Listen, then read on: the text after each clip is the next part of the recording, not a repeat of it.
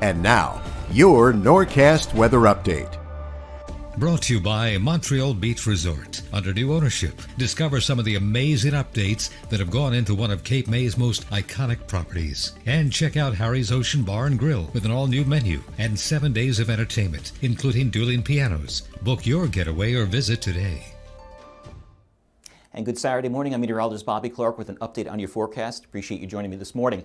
Clouds are going to continue to build out there and filter out there, so we'll have partly to mostly cloudy, we'll call it for the rest of today. There is a risk of a pop-up shower or storm, I think, as we head later on in this afternoon on into the evening, but nothing widespread, nothing organized out there. Just kind of keep your eye to the sky. Sunday, we're going to continue to be mostly cloudy, a better chance of seeing a shower or storm as we head into the later afternoon.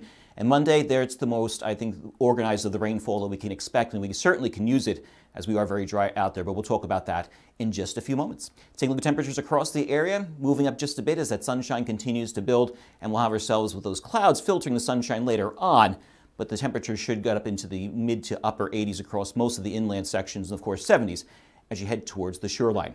Exclusive Norcast hour-by-hour forecast for the rest of today. Again, clouds building here and there throughout the rest of today. Temperatures getting back into the mid to upper 80s, but what you will notice most, I think, is how it feels out there as the mugginess and that humidity is starting to creep up once again with that system down to our south.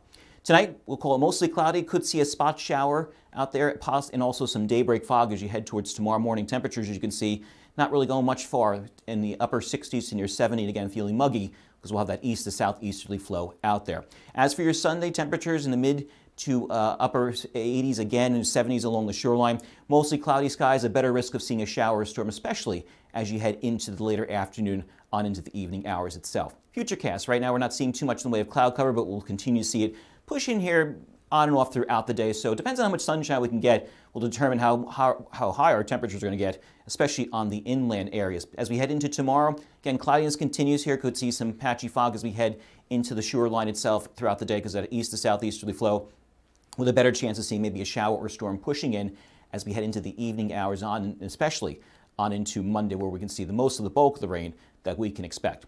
Temperature forecast for after next weekend looking like it's going to be on the warmer side, about 10 to 15 degrees above normal. So going back into that hot pattern as we head into the end of next week. Speaking of your 7-day forecast, Monday, you got yourselves the showers and storms will continue throughout the day with a lesser chance on Tuesday as that system pushes on out of here. Wednesday, Thursday, Friday looking dry, but on the warmer side.